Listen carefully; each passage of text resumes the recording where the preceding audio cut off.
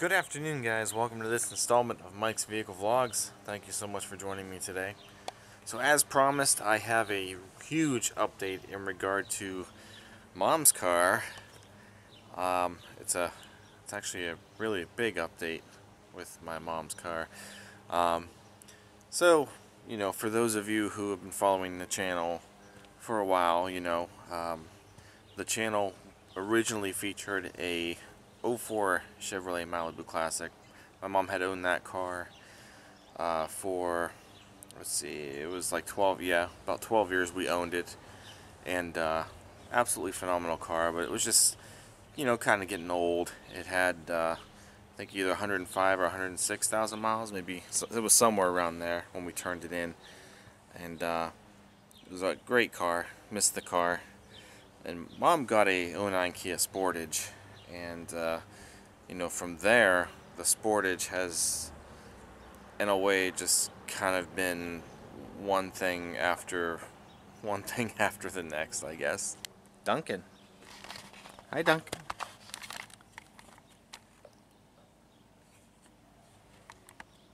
So needless to say, we're going to head over to my mom's now, and I'll explain more when we get there. First, I know some people have been wondering, yes, the Aztek's still here. It hasn't left. Once again, plans always fall through with me and this car. It's been on delay for getting the radiator. That's really all that I need right now is the radiator. The brake lines will probably get done in the upcoming weeks now that the weather's nicer. Once the radiator's in and the brake lines are in, there's that small fuel leak that I need to fix from the fuel line, the return line. Chances are I'm going to have to replace the entire fuel line going up to the engine, so the top of the engine, the plenum and stuff may have to come off for that. But she's still here. She's got pollen on her now because the pollen's been showing up. It got washed and spray waxed a few weeks ago, like sometime last month or so, when I did all the cars for the first time this year. But I'm thinking you see I got the towel on the dashboard because I'm still getting water coming in, but it drips off of the rear view mirror, and I think I might have figured out what the deal is. Well, for one, this weather stripping was like this when I bought the car. I guess they don't make this anymore, so I don't know what I'm going to do, but the whole windshield probably has to be resealed. But I noticed, you can't really see it now because of the pollen, but there's actually bubbling of the paint, slight bubbling of the paint right in the center of the windshield, right around where the mirror is. So yeah, at some point I'm going to have somebody take the windshield out and maybe just re-caulk around it. And the window quit working again. I have a feeling what I'm gonna have to do is, I think I locked it. Yeah, I did. I'm probably gonna have to replace that entire connector that got corrosion on it inside the dashboard, and that's probably gonna be a daunting task to do. But yeah, it quit working again, so that's what I'm thinking. I'm still thinking that's the problem area. But I'm not gonna worry about that now. The windows are up. So I don't care. I want to get the car. I want to get the car on the road, I guess, first. Fun fact: I came out here yesterday to start the car because I hadn't started it in a little over a week. So I came out here and I started it up, and it was hot yesterday. It's actually hot now. It's like 75 degrees. But the inside was hot and the windows didn't work. So I put the air conditioning on, and the air conditioner doesn't really blow cold. Like it's better than what it is in the car, but when I was giving it some revs, got a little bit of cold air through it. So there may actually be some freon in the system.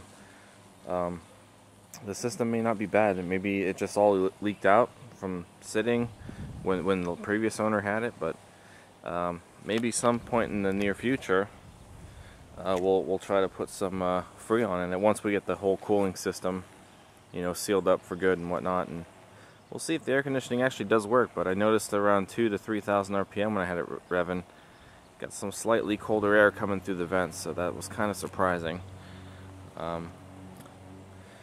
Alright, so let's hop in the car now that I gave you guys the Aztec update. I know it's been a while. Let's get in the car and head over to Mom's and I'll tell you guys what's going on. One more thing about the Aztec, and then I'll stop talking about the Aztec for now. But I ran it out of gas in the one video where we did the window fix. I ran it out of gas, and I put gas in it. I put about 4 to 5 gallons in it, made several trips to the gas station with the gas can, and I put some gas in it, and now it's been running shaky. So I think I plugged up, you know, when it completely ran out of gas, I'm sure it sucked up all the sludge at the bottom of the tank. So the fuel system is probably really dirty right now. I probably have a couple of clogged injectors, maybe the brand new fuel filter I put on is kind of plugged up. So she's not running as smooth as she once was, and I'm really sad by it, because that car was running completely smooth as silk. But I'm going to we'll get some, you know, obviously more gas in there, and I'll add some additives to the system. Hopefully we can clear up some of those any blockages that may be in the system. Hopefully that's all it is. But anyway, just thought I'd throw that in there also. Let's hit the road. The whole year just seemed to have been plagued with these stupid issues. One of the very first things that took place, if you recall, was the sunroof was leaking. Now the sunroof is, let me try to go over here. The sunroof was an aftermarket sunroof, and found out, you know, I tried to clear the drains myself. I got the front drains cleared up, and it kind of helped a little bit, but the back was still leaking really bad. So I mean, it was getting to the point where like water would just constantly drip from the ceiling, and it was staining the seats after the car had been freshly cleaned from buying it. And yeah, so that was upsetting. We ended up taking it to a place, and they tore the headliner down, and they actually rerouted the lines because whoever did it the first time didn't really route them properly. So that was part of the problem. So that was taken care of. And then another issue that I saw that was potentially going to be an issue, a big issue in the future. I don't like the fact that there's all this goop in the engine. I did an oil change, and there was just a bunch of goop under the oil cap and inside what I was assuming was going to be the inside of the entire valve cover. And that, you know, I figured it was probably condensation in the engine, moisture that just builds up in the engine. But hey, it's got to go somewhere. Why is there so much of that in the engine? So I was concerned about that. My mom's boyfriend was concerned about that. So, you know, we're just concerned that the engine was going to be an issue. But somebody else looked at it and said that it's fine. They all usually do this. It is moisture built up in the engine. I honestly, it would still worry me. I mean, I know my Aztec has had moisture built up in it, but I also had a head gasket issue, and even after the head gasket, I was still getting a little bit of moisture on my oil cap and whatnot. But I replaced the PCV valve, and that seemed, or PCV valve, and it seems to be okay. Like there's more ventilation going through the engine, so that was something there. You know, so I don't know if the PCV valves or whatnot, or some other vacuum line is plugged up or whatnot. I mean, the engine seems to be running okay, but I just still not too comfortable with that. Not comfortable with that at all. And then there's the power steering thing. I don't know what is wrong with the power steering all of a sudden, but there's a there's some sort of strain on the pump. I don't know if there's a belt slipping. I think this engine has like three different belts. 3 belts is a lot, but anyway, so like when you turn the wheel to the left or to the right, and you know there's a lot of strain on it, the power steering pump starts to squeal, or at least I'm thinking it's the pump. So I don't know if it's the pump or if there is another, if maybe there's a belt slipping. It looks like something may be leaking onto the belt, because there's like overspray on the top of the, or underneath the hood on that side where the belt is. So I don't know yet, but that's been a concerning issue. I don't know if we actually have an issue with maybe a belt, or if we have an issue with the entire power steering pump assembly. I don't know. I just don't know. Got some rust forming already on the passenger side near the rear wheel. So the car already is showing rust.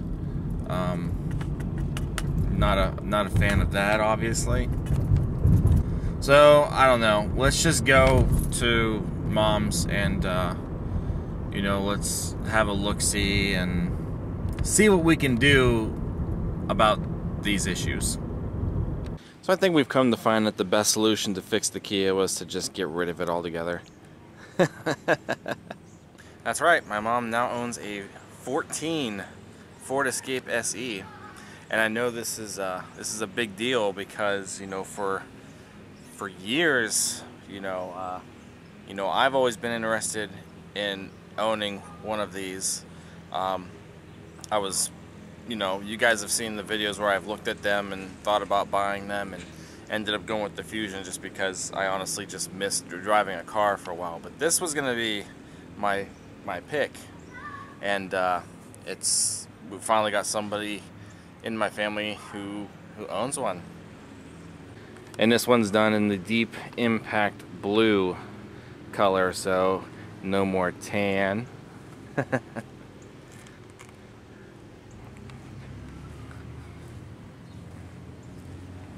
Not really going to go into full detail of the car just because, you know, it's been featured on the channel many times. It's got a couple of blemishes on the back here. It's really not too bad, and of course it's pollen and whatnot, but it's still a good looking car. So yeah, so this one, this particular one, we still have the window sticker for it. My mom's the second owner, and the window sticker, I do believe that there is no other options on this car. So this is a base SE, so everything that is seen on the car is all standard. There's nothing optional about the car.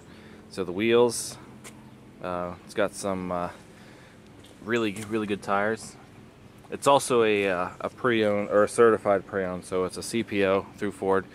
So mechanically the car is sound and backed by a 7-year, 100,000-mile powertrain warranty, which for how often my mom drives, there's no way she's even going to make it up to that particular mileage.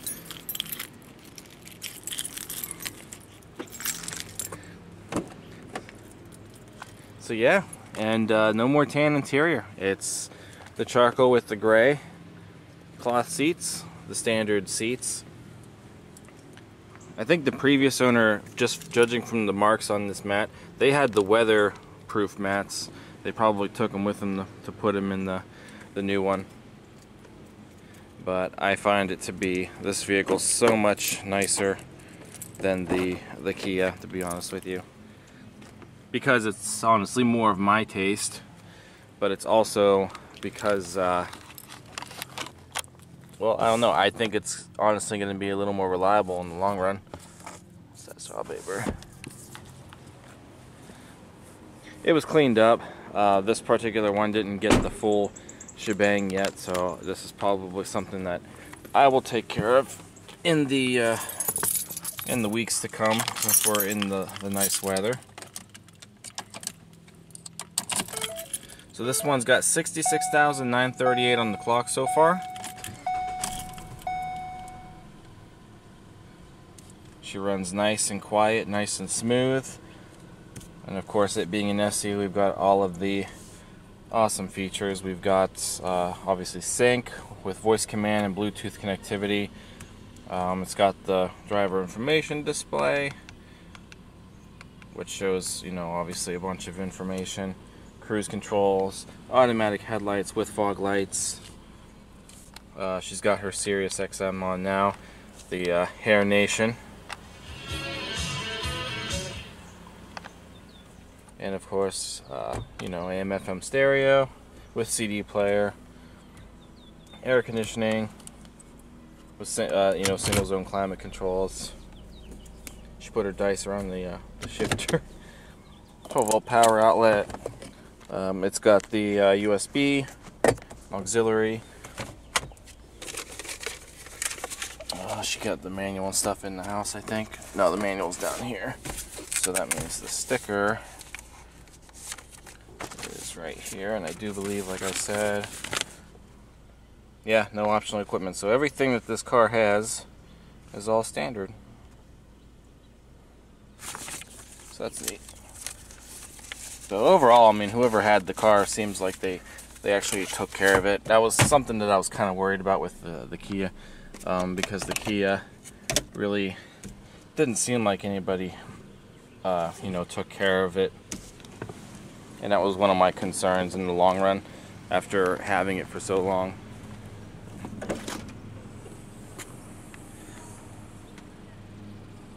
This one actually has a tire jack. The Kia didn't come with the jack or all of the, well, anything to change the tire really, so that was the thing. The handle on this one's, you know, they all do this, I guess. There's actually a service bulletin, I believe, in regards to this where, you know, it's kind of weak up there. So that's something that we'll have taken care of at some point in the near future. This one has the 1.6 liter EcoBoost 4-cylinder. And my mom says it's fast. Honestly, I'm not 100% thrilled with the EcoBoost engine, because I have heard a couple of horror stories in regards to them. And this one had a recall for something with the coolant, but it was fixed before the car was purchased, so that was already taken care of. Seems like it's a pretty decent engine now. I've honestly always been a fan of the 2-liter EcoBoost engines, but this being just a base SE, the 1.6 is usually what you'll find in these. A lot of the ones that I see nowadays anyway have the 1.6, but we'll see. We'll see how it holds up. Now, if it wasn't a CPO, I probably wouldn't have been 100% on board with that particular engine, but it's going to be covered. It's going to be covered, you know. And like I said, my mom only put 3,000 miles on the Kia in 1 year, so she really doesn't go out, you know, as much as she does. She goes to do her job, and then she comes home and maybe, you know, get the groceries and whatnot, but she doesn't go on trips or anything. So I think this is going to be a pretty decent car in the long run. Okay, so hey, you almost match your car again. When you bought the car, you were wearing like dark blue and purple and stuff. Every time I see you now, you're matching the car. Don't touch the bird poop. So Mom, what do you think about your Escape so far? You've only had it for a little over a week. What are your impressions on it? I love it, and I could really see a difference from me driving the Kia, and I'm enjoying it, and it's got a great sound system. Oh, I bet it is better than the Kia. And but to be honest, yeah, I mean, I can honestly say that this drives so much better than my Kia. I mean, it's just awesome. I mean, it really takes off. And you were so afraid to give up the Kia because I was. Well, I had it for a year, and I got to really, I liked it. I enjoyed it. But after driving this, there's no turning back. That's what I thought. I thought you'd say that. Do you realize that it's almost been a year since we got rid of the Malibu too? No. Oh my God. Yeah. Wow. Wow, wow, wow. What don't you like about this car so far? Is there anything that you have found within the week that you're not really 100% on? That's a good question. Wow.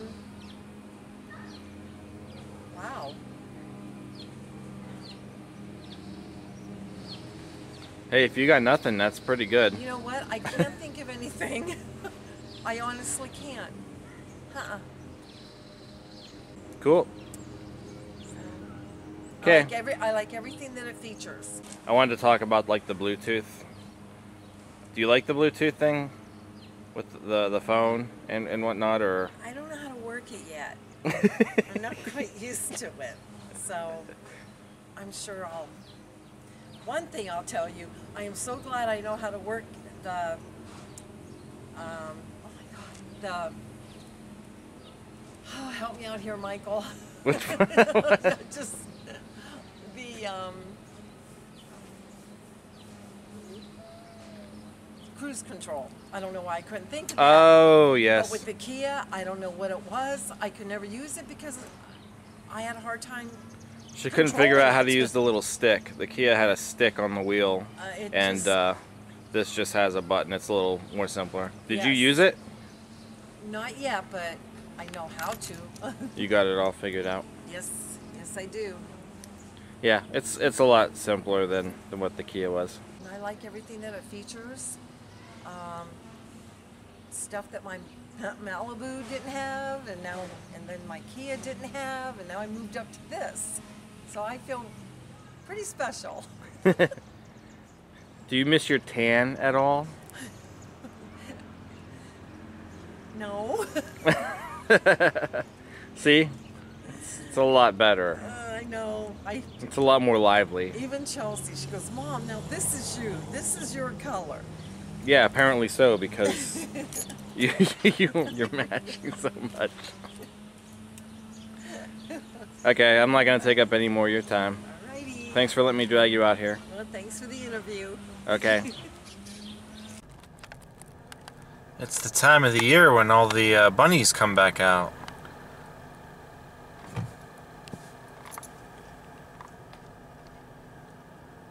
Don't worry, I'm not that close to him. He just sits there.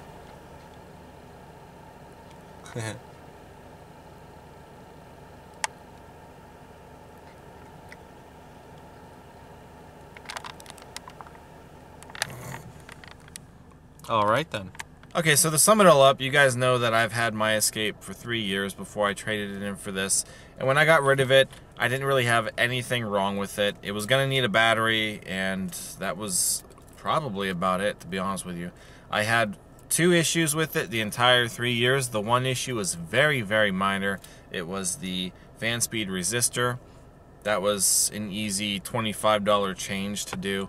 The other issue could have been a major issue if I didn't catch it in time, but that was when the axle started leaking transmission fluid, and that was because of a poorly machined axle that they stuck, or half shaft I should say, that was stuck into the transmission. That was an issue that a lot of Escapes of that era had. It's been corrected, ordered the part, and did it myself with the help of my friend. We both did it, but that could have been a major issue if I didn't catch it in time. But I caught it just as it was beginning, so it really wasn't that bad. But that's it. The rest of the Escape history with me has been pretty much flawless, and you know, that was why I wanted to keep on getting Escapes and stuff. So even though my mom's Escape is a different generation than what I had, I still think it's going to be better. It's definitely going to be better than the Kia. This is the 3rd Kia. I got to take it back to the dealership. But anyway, yeah, so that's it.